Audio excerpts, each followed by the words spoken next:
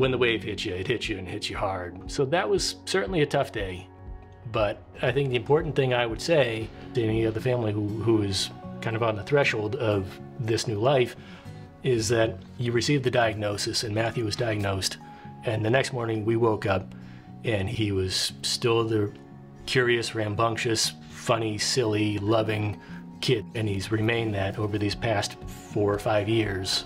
Life is not what you thought it was going to be, but you find other parents that are out there and they have the same questions, the same frustrations, and you kind of come together kind of around that, and you realize that you are far from alone.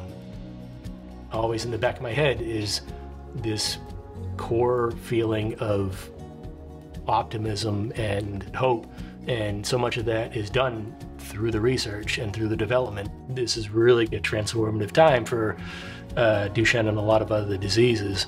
The main thing is we have people that we don't even know who are fighting for our families. Working so hard to make it the best life it can be, and we can't be any more appreciative for that.